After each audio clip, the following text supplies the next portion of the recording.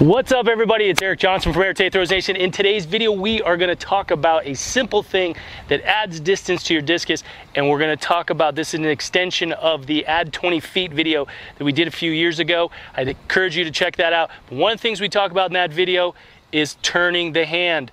Now, we always talk about turning the thumb so that you see this kind of line, and now you see that the thumb's here because you'll notice that it creates this nice little ledge for you to carry the discus.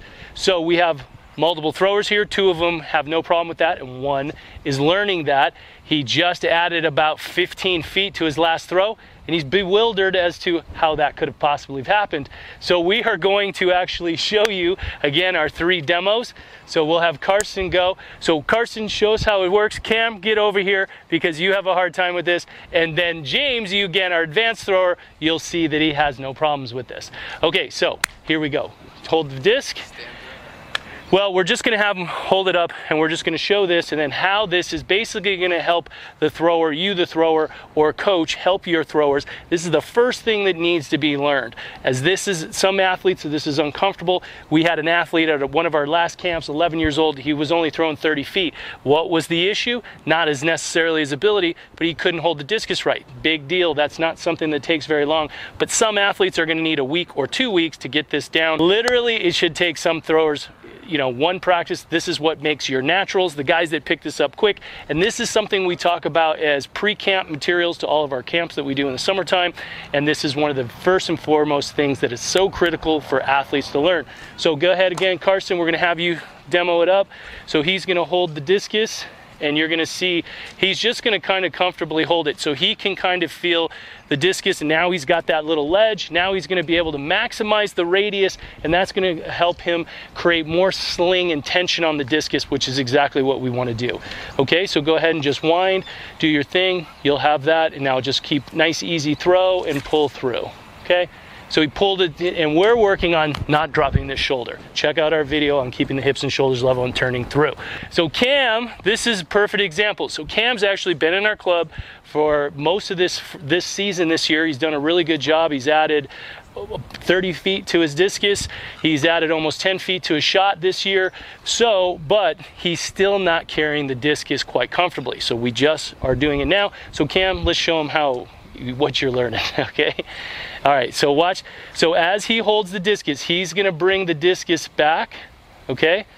And so you're gonna see, yes, oh, this is so much better than it was literally 10 minutes ago, okay? So he was cupping, and when I told him to turn his thumb, so you'll see here, he was literally taking his thumb and doing this. And what we wanted him to do is tilt, so now the discus sits and he can feel that comfort of dragging the discus.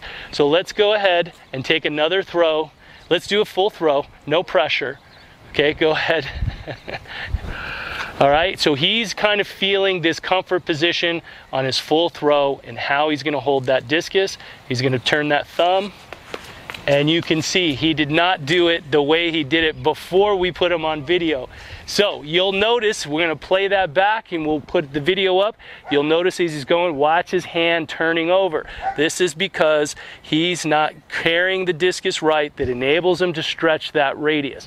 Now I'll have James demonstrate, and this is something that James does very well, and then we're gonna have James take a throw, and we're gonna have you make sure you feel that good chest hold position in pillar 4. But this is something James automatically does. We don't have to teach it, so you'll see what it looks like. He's very comfortable, and you can see when you hold the hand like this, you're creating this nice ledge. The discus isn't gonna fall out. You see so many athletes, they feel like the discus is gonna fall because they're not hitting this position. Okay, so James, you're gonna go ahead, do a throw, hit a really big chest hold pillar 4, and then watch the stretch and how the discus comes through. Okay.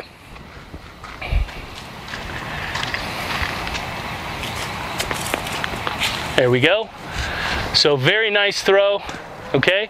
And again, James is coming back. We're about 10 weeks after he's resumed training from 10 months out due to an Achilles injury, so he's moving very well. We're really happy with the training. But this is one of the things an advanced thrower typically doesn't have to deal with, and you can see that's really allowing him to lengthen the radius and feel that nice stretch and pull, and you just saw the difference. And again, here's our different levels of throwers, and our young thrower with having the most issue. One of the core simple things, we could look at all the different things at the different pillars, but what we always try to emphasize is you have to get that discus carry and that hold correct, and then everything else becomes 10 times easier, because when you're not carrying it, you're inherently feeling the discus, feeling like it's going to fall out.